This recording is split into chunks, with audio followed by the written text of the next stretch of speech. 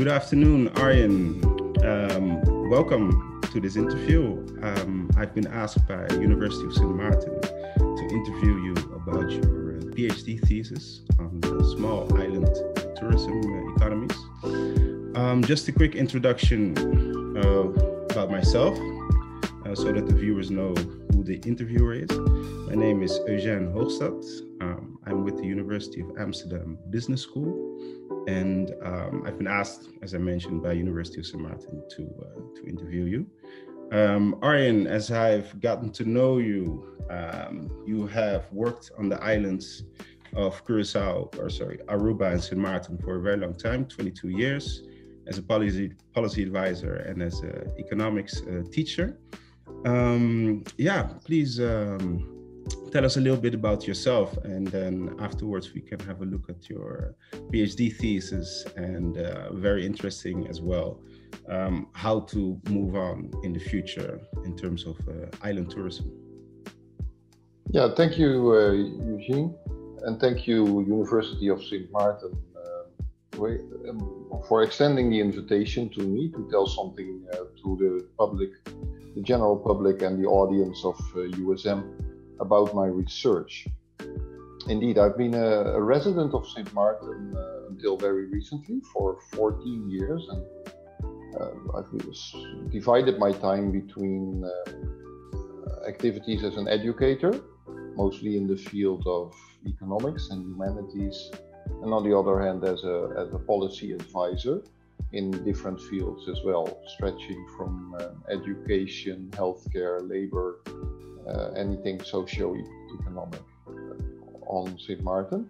Mm-hmm. And in the period before that, the 8 years before that, I used to live on Aruba, and my career looked pretty much the same. Also, on the one hand, policy advisor, on the other hand, education.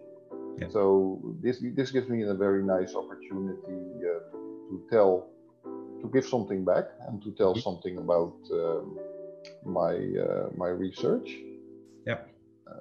And of course, the years that I used to live there piqued my curiosity and my interest, because Aruba and Sint Maarten have very much in common, being both islands with a high degree of tourism development.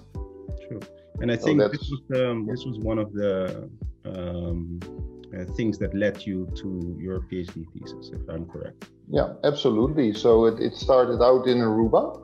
Mm-hmm. And living on Sint Maarten, I realized that Aruba was not unique, nor is Sint Maarten, and they both actually are examples of a wider trend in the world of islands that are very highly specialized in tourism as their main source of economic growth, and not just to the success as seemingly successful islands, but also hitting the limitations of that model. And that's what piqued my interest, and that's what led to my research. What made this happen? Yeah. And why? And seeing as how both islands face the limits of what they're doing, how do we continue from here? Yeah, very interesting stuff. So just to dive into the what made this happen. Can you elaborate a little bit on that? What do you mean by that? What made this happen? Well, yeah. So both islands embarked on a similar path in the direction of tourism, right? But they also are very different from the other four islands in the then Netherlands Antilles, right? Because this all started out in the 1960s, but Aruba and Sint Maarten went their way in developing tourism, and almost exclusively tourism in the end, while the other islands did differently. Yeah. And that's what I delved into. And it historically it goes hand in hand with both islands actually veering away from the center of the Netherlands Antilles and diverging from constitutionally diverging as well, with Aruba splitting off first because their developments were so different that you couldn't different hold from the other islands from the other 5 islands, and later on Sint Maarten, who actually, while still being in the Netherlands, it already carved out their own corner where they were left alone in their development, so to speak, and being far away from the administrative center of Curacao. So you see that their distinct development also, was the cause of the Netherlands Antilles falling apart eventually. Yeah.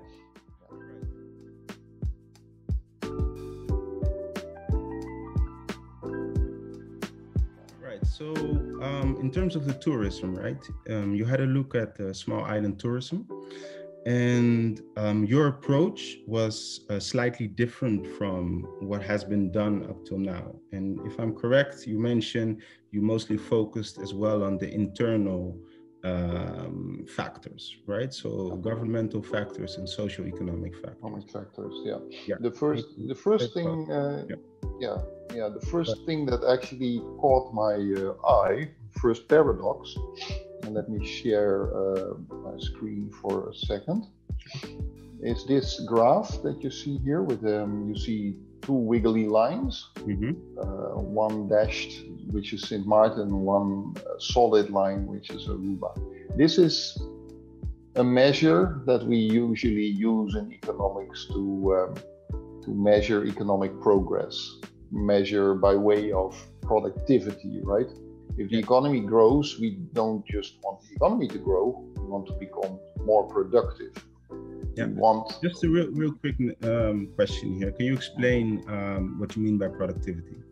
Yeah, so in this case, we measure it by gross domestic product per capita. So how much we earn per person? How much we produce per person in a year. And also corrected, and of course that number goes up by inflation alone.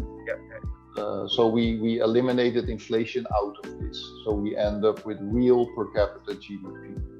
And that gives you a measure of how productive your population is. Yeah. And of course that number you want to grow, you want that number to go up. And it is true what you say, because normally that coincides with persons getting a higher income on average as well, right? So if you produce more, then if all goes well, we earn more as well. And here we see a certain trend, right? Yeah, well, the trend is pretty flat. So you see a lot of ups and downs, which is more statistical error than anything else. But on average, since the 1980s, the 1980s, you see sharp progress. In the case of Aruba, after Lago closed, you see an enormous boom in productivity, catching up with the level it had before Lago was still there. And in the case of Sint Maarten, you see a spike there as well in the era of the timeshare boom. Yeah, there's a lot of construction going on, so an enormous boost for GDP. But after that, it pretty much evens out and even goes down again. So we never quite, we never quite get over the 35,000 line. And if we do, we fall back pretty quickly. Yeah. So we what you want to see here is a steady growth of this number, and it just doesn't happen. No. So it's a bit more murky than you would want it to be, but that's because the statistics are a bit off from year to year. That's why you have to look at the longer line. Obviously, yeah, they fluctuate. There's some natural fluctuate a bit more. Yeah, what you see in the graph is a bit more fluctuation than reality. Than there is. But anyway, the point here is that progress means a lot of things, right? But on the minimum side, you definitely want an increase in real per capita GDP. If nothing else, then at least that. And what did you actually see then? What you actually see is it stagnates, basically. It just doesn't progress. It stagnates on average. And I believe you had some argumentation, right? On so the cause, what caused that is that. Is it okay if I switch back the screen that we see our faces again? Yeah, of course. I'm sure. Stop sharing now. Yeah. Yes, sorry. Indeed. So you might see that as like a minimum criteria for progress, right? Yeah. There's a lot of other things that you also want to measure, like the environment, like other quality of life stuff. But in the hard core, you definitely want real per capita GDP to increase. Yeah. And the reason it didn't is that there was a shift actually from higher quality to lower quality tourism product. Yeah. So, classic high level brand hotels were, replaced and by mostly timeshare and later on also all-inclusive projects, but so more general, right? So more things you can get. More average. So slowly but surely, not visible from year to year, but definitely visible in a 10-year period. And not only that, but volume also grew enormously. So the quality, volume, so the amount of people, right? The amount of tourists. You saw that in both. It's a bit different between Aruba and Sint Maarten, but definitely in both cases. And Sint Maarten, on top of that, shifted towards cruise tourism, heavily towards cruise tourism as well. But on average, so what you get is tremendous volume growth combined with a slow decline in quality. And that is pretty much the opposite of what you want. Sorry, just for my own understanding, right? Added to that equation is the fact that there's a limited capacity because the island is just as big as it is. Exactly. So that makes you bump into the next big thing, which is the carrying capacity.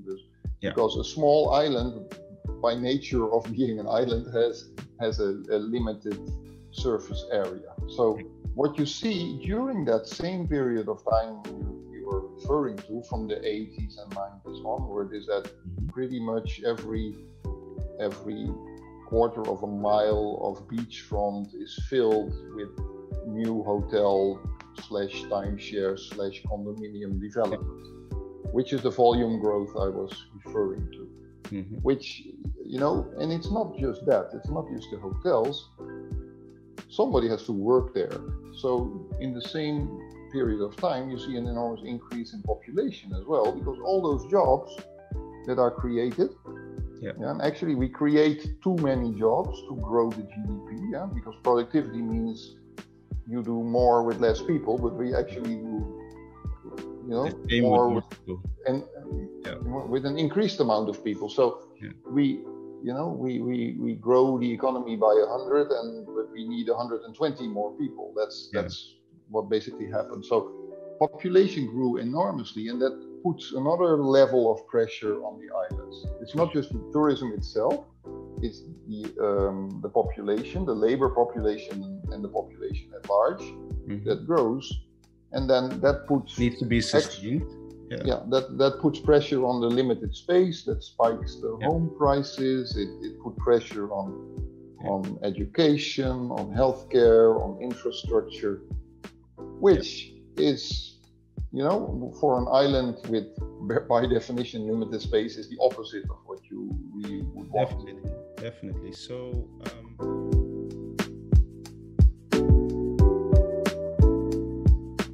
in your thesis, you mentioned that there's this paradox, right? Because there's the island can grow in terms of productivity, and it does, and then it's fed by migrants, you say, right? Migrants come in and they help with the jobs, and that seems to work, but only on the one condition, is that it should keep growing all the time. But it can't, because there's a limit, right? The island is only so big. So you mentioned that, I believe, and you call it the mandatory growth paradox. So so between what I just told you and now, right? I asked myself the question, this thing that I said with the limited carrying capacity and the island filling up with hotels and people, this is not new. Right, everybody can see that. Right. So I asked myself, and I studied different reports and different recommendations that different governments and their advisors had published over the years. So it turns out that actually that realization that this is a non-sustainable formula is actually pretty old. So both in Aruba and in Sint Maarten, in the report, you mean people have noticed since so the same governments who continue along these lines are the same governments who had reports written that say we should stop. Yeah. Right. So carrying capacity has been studied by the same governments who transgress the carrying capacity. So clear. Especially since the 1990s, where sustainability came up as an item, as an issue. Mm-hmm. And especially in Sint Maarten after Hurricane Lewis of 95, but also in Aruba around the turn of the century, actually around the year 2000. Several reports are written by the government of Aruba and the government of Sint Maarten that conclude, we can't go on like this. Yeah. Right? Yeah. Too much volume, too little quality, everybody agrees. Yeah. And vulnerable. And then the next day, they turn the page and they build another hotel of mediocre quality. So the question that I ended up is, what makes this model so attractive? Why is it apparently in everybody's interest? You mean the small, just focusing on small island tourism? Why is it so attractive? Well, right. Just to paraphrase your question, that's what you meant by this model, right? This model is the model of continuing with volume growth while you know better. All right. Yeah.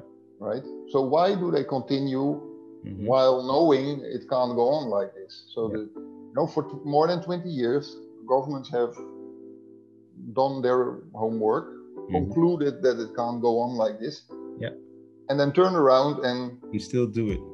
Still continued doing the same thing all over again. Yeah. So the question is, in whose interest is this, and why is this still an attractive model for most people? So thinking back to the first thing, right? The average productivity and the average income stays the same. Yeah. So you would think that nobody's happy because nobody moves up, right? Because the average stays the same. But that is not, so that's where the paradox is, because that is not true. Not everybody stays the same. Actually, everybody becomes better off. Everybody makes advancement in their career and their income. Yeah. So that is a paradox, because I just told you that the average remains the same, and now I'm telling you that everybody's income increases. Yeah. So that is the core of my findings is that mandatory growth paradox, which I'll show you now. So that looks like this. So what you see is an original population that is somewhat smaller, that already consists of locals and immigrants, right? Yeah. So since the dawn of tourism, there have been immigrants to work in the hospitality sector, because the amount of work has almost from the beginning been more than the local population could do, obviously, because there's just not many people on these islands originally.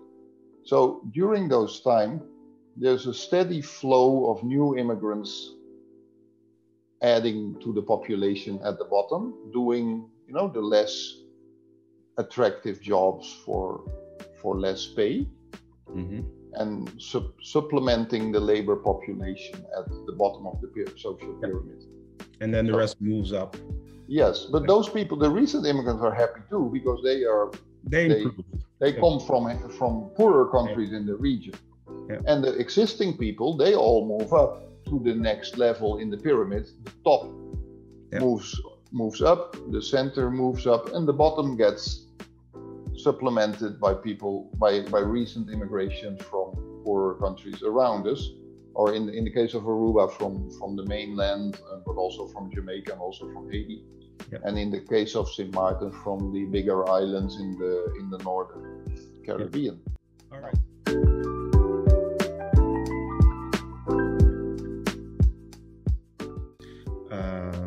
When we prepared this, there was also mentioning of, let's look into how would we proceed from here, right? So let's look into the future.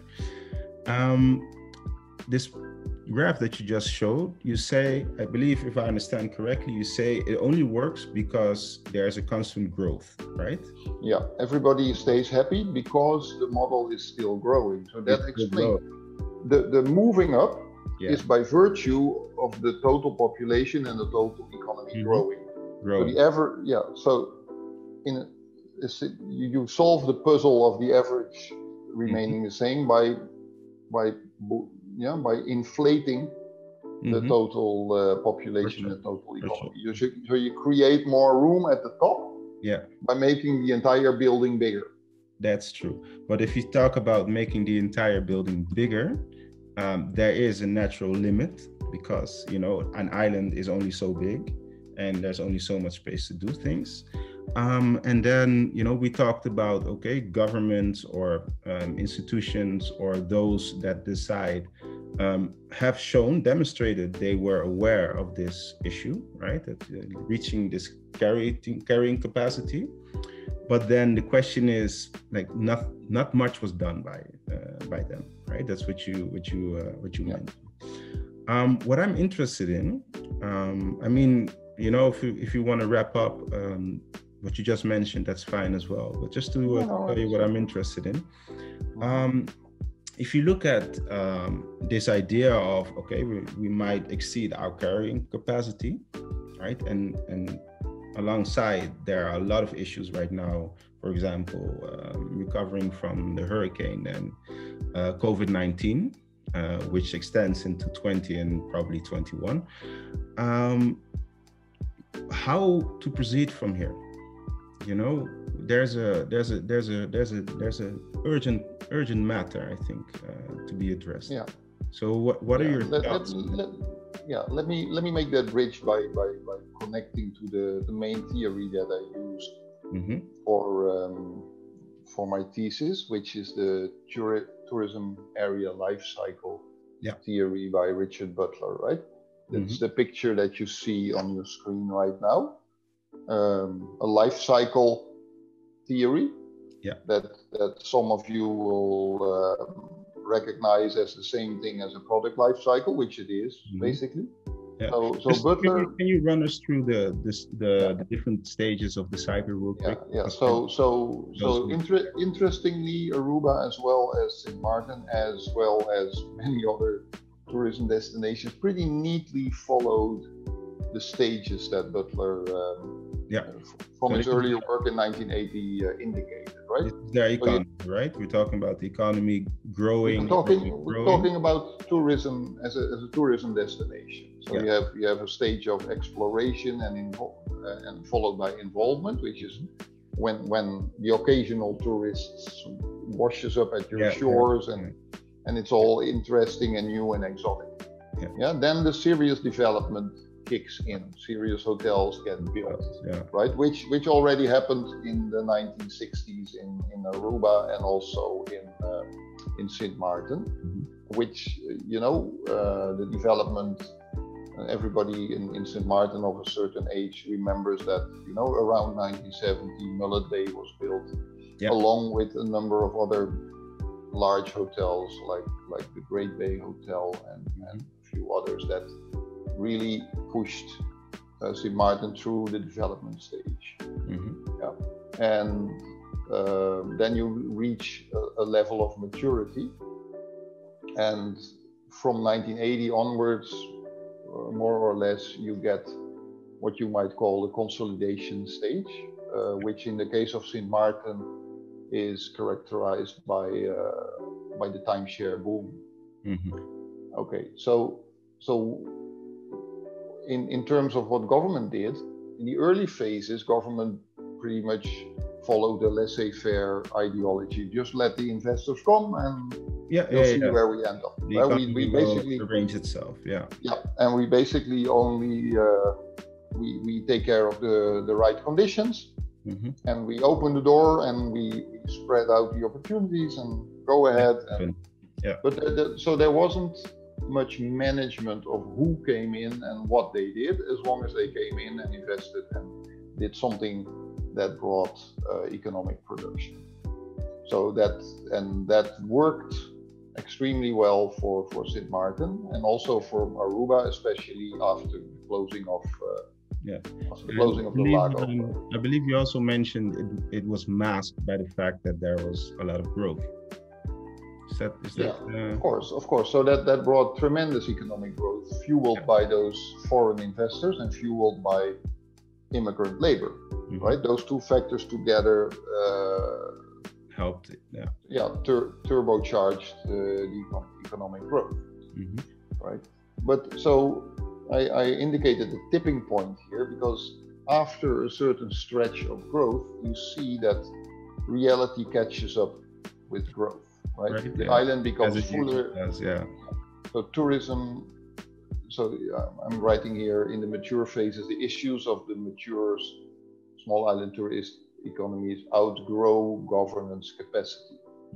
So let's say light government light, that was the success factor at first, now becomes a problem.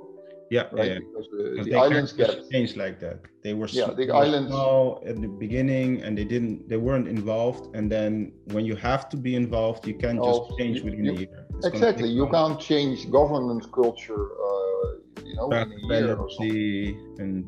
Then you suddenly find out that you do need an active and forceful government, and you don't have one. Clear. So that's the same at the same time, and that's the dashes here, and that is also from Butler's theory already. He also recognized that in that stage, consolidation and stagnation stages, you will hit your carrying capacity as a tourism destination. And remember, this is not for islands, this is for any tourism destination. And also, so this argument goes even stronger for islands because you don't have a back land behind you that you can fall back on. You only have your tiny island. So anyway, so you desperately need a strong government, and when you need it, you don't have it. So then the problems start, and so the tourism product itself declines in quality. So it stagnates in quality, and it still grows, but it grows more slowly. So the contribution to the economy gets smaller on a room by room, visitor by visitor basis, right?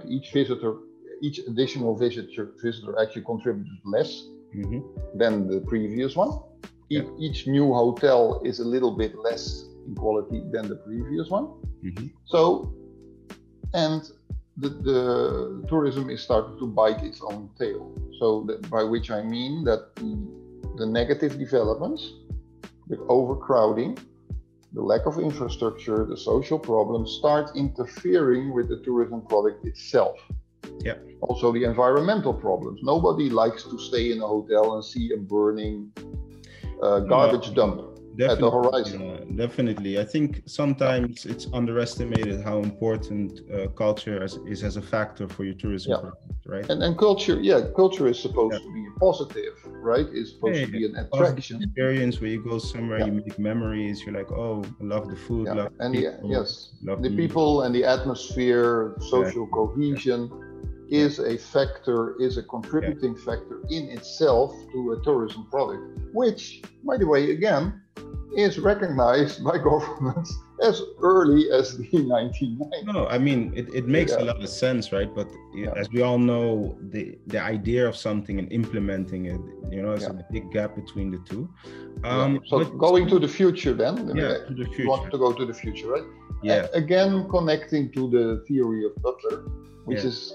So this slide, this picture is the theory of Butler, just to clarify. So this is the text blocks to the left and the right are my own, but the curve and the terms are all Butler's, including critical range of carrying capacity, and including, and that's what we want to see, right? What are the options for the future? Yes, definitely. So interestingly, options, right? Rejuvenation, or 3, extend, stagnation, and decline. Well, decline you don't want to have, because that's not good. No, and interest, which is almost scary, but Butler actual decline, he recognized as something that could happen by way of an international pandemic, for instance, which is the exact example. Yeah, which is exactly what's happening now. But even so, even leaving out COVID for a second, we would Sint Maarten and Aruba also is highly at risk of sliding into a serious form of decline anyway. Whereas at the other end, if you want rejuvenation, you talk about reinventing the product itself. So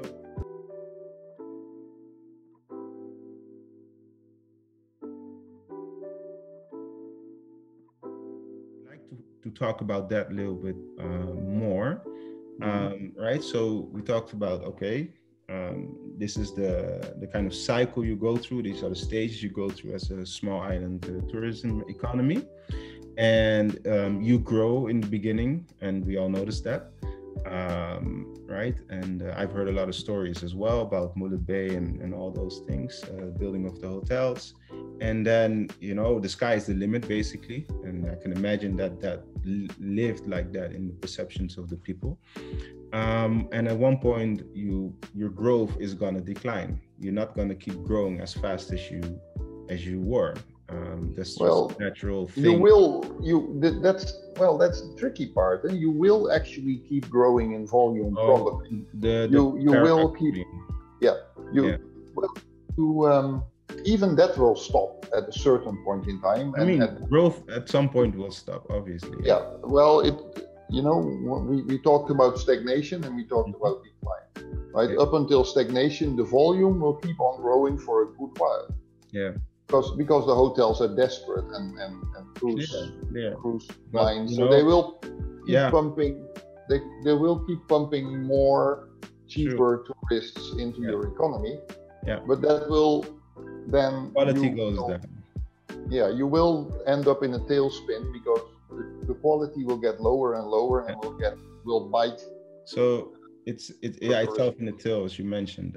So it's not a very sustainable way of doing things, right? If you want to go into the future. So just for the last part, I'm interested in your ideas of what would be a sustainable way, but looking at the situation, how it is now.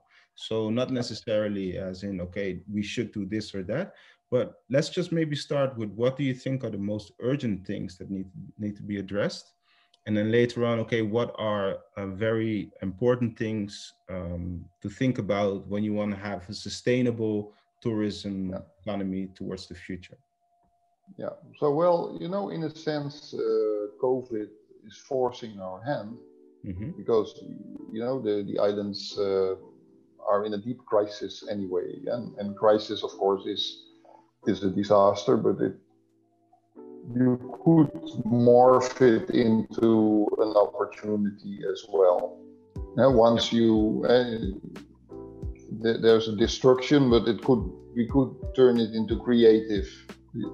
There's a creative destruction, right? Because it opens.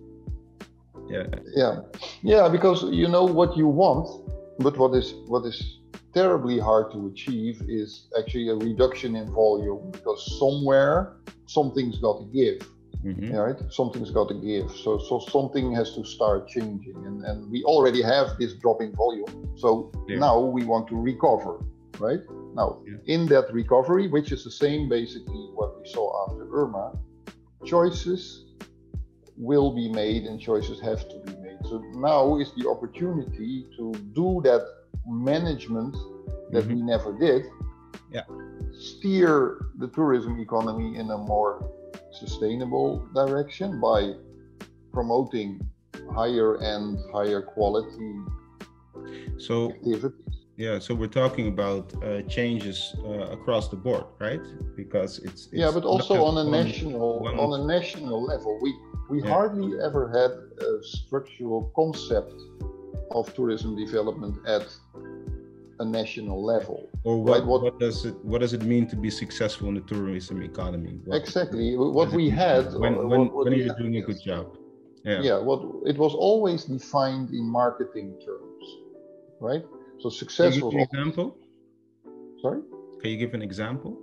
Yeah, so success was always defined in terms of, oh, we attracted more tourists than last year, or we attracted more cruise ships, we had more moorings than last year, we had just the numbers and all the volume numbers were our success, were the definition of our success. Whereas you really need to look at different numbers. You really need to look. I'd hope so, yeah, for sure. Yeah, so you economically inputs and factors. Economically, you want to look at not how many visitors you have, but what one visitor spends in a day. Yeah. You don't want to look at the accommodation only. Mm-hmm. So you don't want to look at building a hotel. No, you want to build an experience. So yes, you need accommodation, but you also need the activities to go with it. What does the tourist do during the day? Except sitting on the beach on a beach chair. Which is very general, which you can do anywhere in the world, basically, right? Exactly. So you can only add quality by marketing a distinctive product, and we have moved in the direction of generic products. You know, your average all-inclusive resort, you could pick up, put it in Santo Domingo, and you would never know the difference. Yeah, for sure. Yeah. So when you say move from generic to distinctive, move to quality, and now you have to catch up on that part real quick, Arjen. So you mentioned, you sell the experience, and as an economist, you're more interested in how much people spend. And if I will then add a strategic element to that, which maybe is marketing as well, but also that you have a clear idea of why people spend the money. Exactly. Right? Because then you know your product and you can make it unique and not just a resort. So work your way instead of building the hotel and then asking yourself what those people are going to do all day. Exactly. What they want. Yes. Start with the experience and work your way back from that. That is development. That is also development of tourism. We never did that. We did marketing of tourism. Yeah. So it was we never really did development of tourism. We did development of hotels, individual projects. Mm-hmm. We did not nothing, but we did very little of actually coherent and cohesive national development. Like for example, in Dubai started, I think, 30 years ago, and they were like, okay, we can't depend on oil anymore. We need a different economy. And then as an entire nation, they developed it with a clear idea. And now, it's a success. Yeah, think what you want about it. Exactly. I have my own opinion about it, but it's successful. Yeah, that is what it is. But I mean, you can. It's a clear example of working your way, starting out with the national concept of what you want to be in tourism terms, and work back from that towards concrete projects and concrete products and concrete experiences. We always did the opposite. We just opened the door to whoever wanted to, we just went with the flow, and like, okay, we'll see where we end up in 10 years. And then mopping up after the developments instead of steering the development. Yeah. So can I ask to continue on this? It's a across the board thing, so it's at a national level, but I can imagine that different parties in society have their own roles in this. So could you maybe elaborate on your ideas of how the governmental level should be involved, and perhaps also businesses, or even just the individual? Well, that's the other thing, right? Government is just one player in this, and it's been a spotty track record in that sense. There have been instances where government really teamed up with private sector, but it's mostly short-lived. Anyway, if you want to make this a success, you need two dimensions of cohesion, in my opinion. Yeah. Cohesion between private and public sector, so government and business. private sector, including, of course, labor, but also on the other hand, on the social side, cohesion between, more recent and older immigrants, so to speak, because almost everybody is an immigrant eventually. But anyway, we've been, for Sint Maarten, has been moving away from cohesion, right? There has been as a society, you mean people amongst as a society, yeah. So you want to pull that together again and make everybody an active part of participant. The same identity. And right now in the past decades, that distance has been growing instead of moving closer together, because it's not really possible to project an idea of a nation in a tourism sense either if you don't have a cohesive population to start with. Should be so if nobody, it's all about ownership. So it's on the public-private side, is about creating ownership and stability. Right, because businesses really like stability, and on the other side as well, it's about ownership.